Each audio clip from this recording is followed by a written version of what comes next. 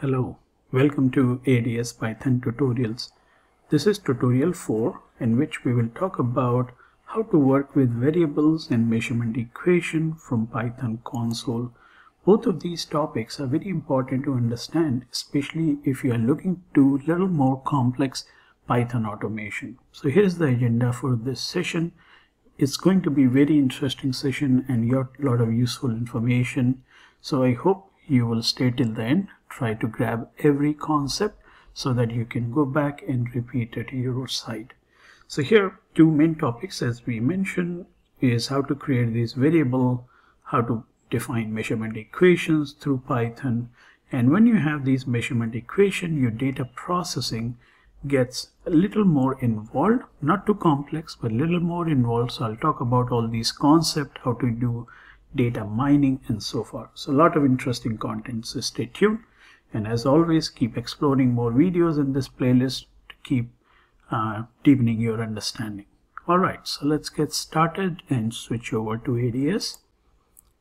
So far, if you have been watching tutorial in this playlist, I'm assuming you already are pretty comfortable creating workspace, library, schematic design, placing components, and as covered in the last video, we also went through performing data simulation, or rather circuit simulation, data processing, and result plotting.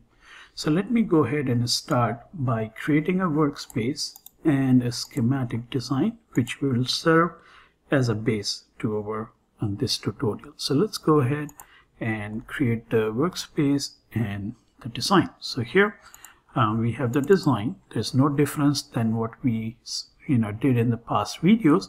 But there's one subtle difference. Here, if I zoom in, you can see in these components, I have declared a variable names. I have not directly declared the values, as this is pretty useful, especially if you're trying to do any parametric sweep or optimization and so on. The concept of variable is wonderful to be used in a more complex design.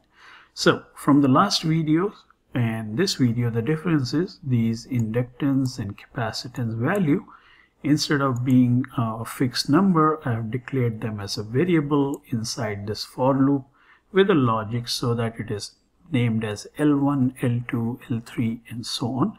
And for capacitor it is C1, C2, C3 and so on. Right? That's the only subtle difference. Now since we have this schematic design, now we also need to place a var block and add these variables so that you can proceed with your circuit simulation. So how do we do that?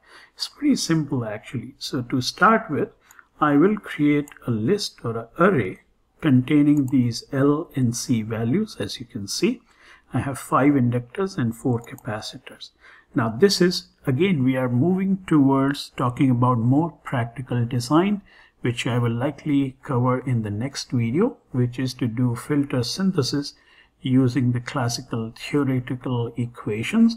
And once you have those inductors and capacitor values, typically which will be list, how do you create and drive ADS for that custom synthesis program, right? So pay attention, because some of these will be very useful for a real practical application I'm going to show in the next tutorial. Alright, so now I have inductor and capacitor values. I can place the variable instance block and then add those variables in that block. So let me first copy paste it here and then explain. First, I'm going to add an instance on my design, and again it is going to follow library, cell and view concept. This is no different than placing an inductor or a capacitor or a transistor, right? It's the same. And then since I need to modify the variable members, I'm creating a pointer, and then using a for loop, in this pointer I'm creating more variables.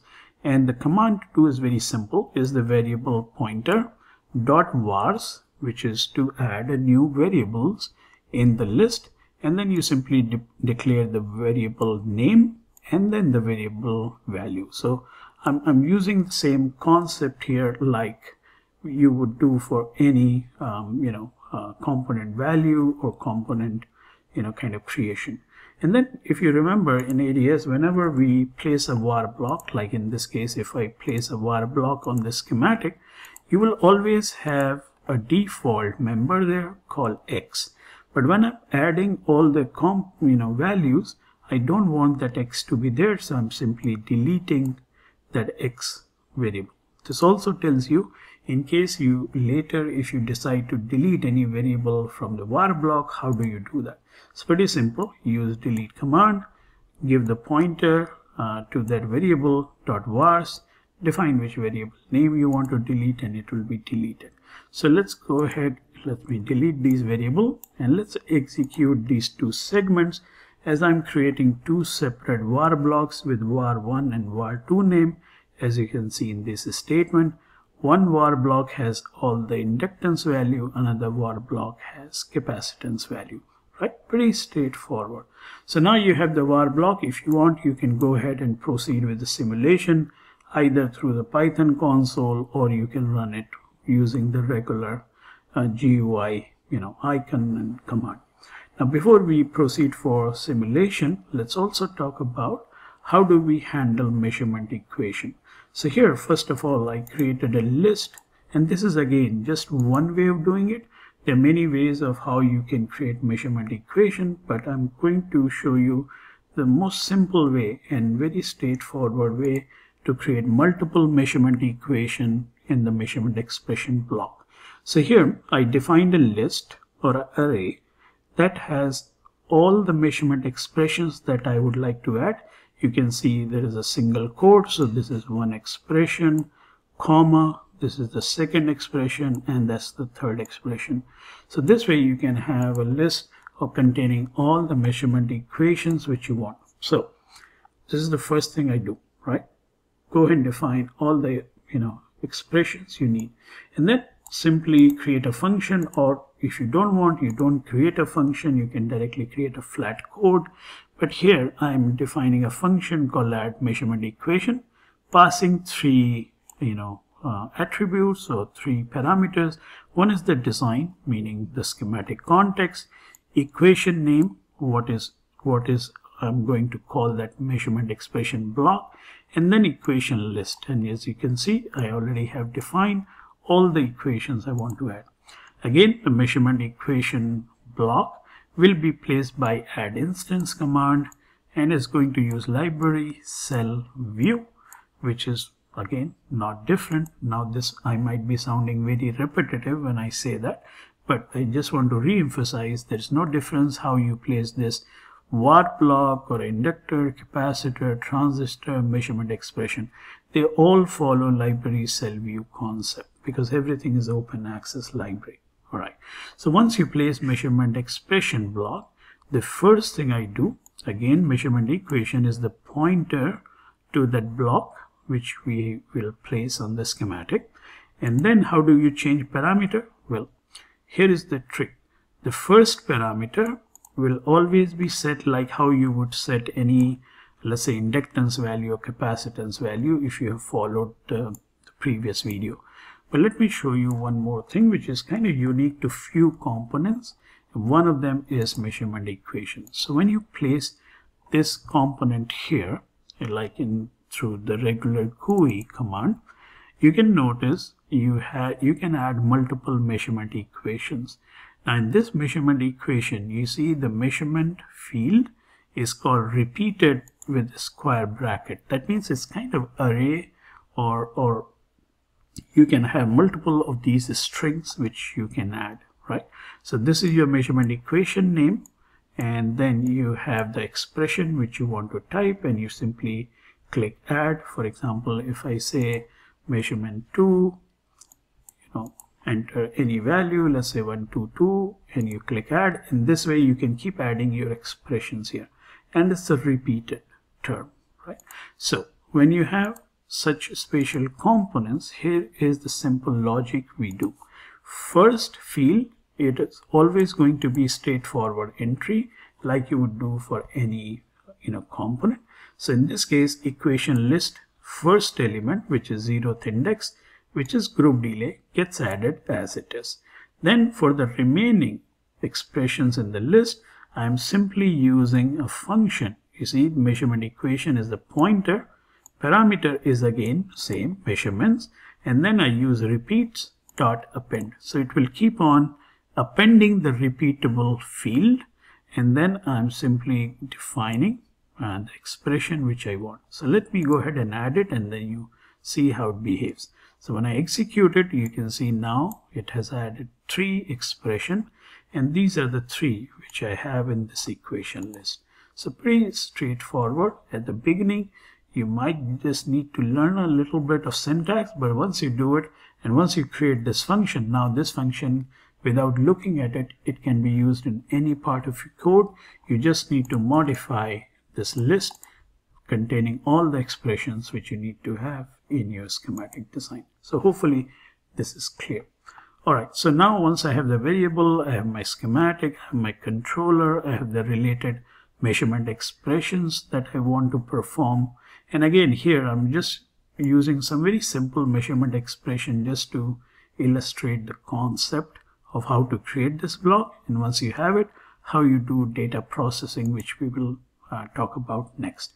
Now at this point on, we already talked about how do you run simulation, how do you create a netlist, how do you launch ADS circuit simulator using EDA toolbox in the last video. So let me go ahead and do it again here.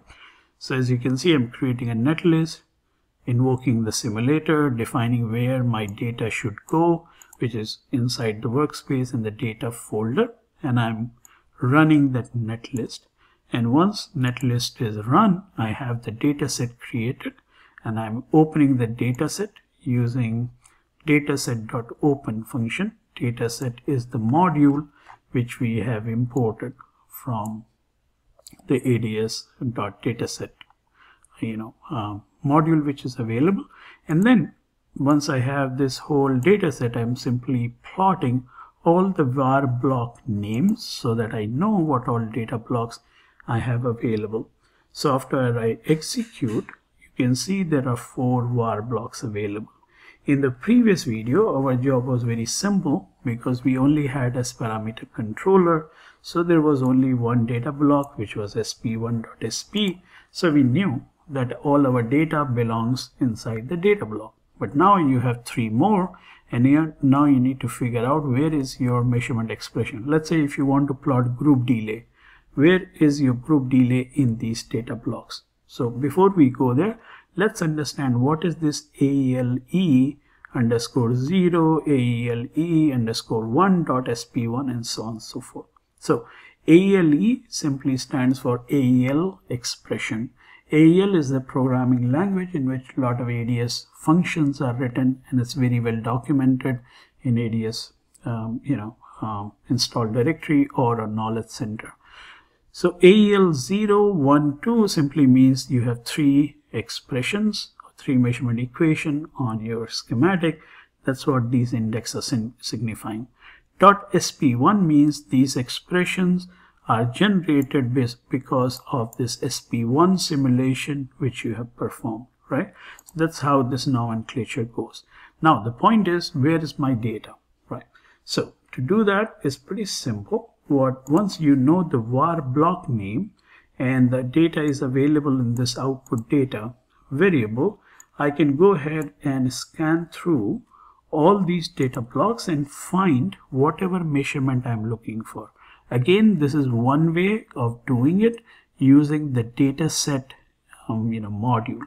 If you need more advanced data processing, I would recommend you to go through documentation of Pathwave data tools, which also is available once you install ADS. That is much more powerful and higher capability, but we are taking smaller baby steps before we go and talk about more advanced step in upcoming videos. Alright, so for data blocks in output data, that is your data set, we are going to use a function called find var blocks with var name, and I'm looking for an expression with the name group delay. As you can see, this is the first measurement expression I have written. Now I need to find out where is that group delay located among this data block, and once I find it, I print the data block name and I transfer that data block into a new variable called GD. So let's go ahead and run it. And now it says group delay expression is found in AEL0.sp1. So in this case, it's pretty simple because you only have 3 expressions. So this will be computed first, this will be second, this will be third. So actually you can figure out AEL0 will have group delay, AEL1 will have S21 mag, and AEL2 will have S21 phase. But in more complex design, you may have 10-20 equations, so it's not always easy to keep track by just looking at the number, and sometimes it can even get mixed. So using this function gives you peace of mind that you can simply run, figure out where is the data, and now you can proceed for post-processing and your data plotting. Now similarly, like in last video, we already knew where is our S21 block is, but just in case you have multiple S parameter controller, for example, and you're doing maybe different frequency range or something.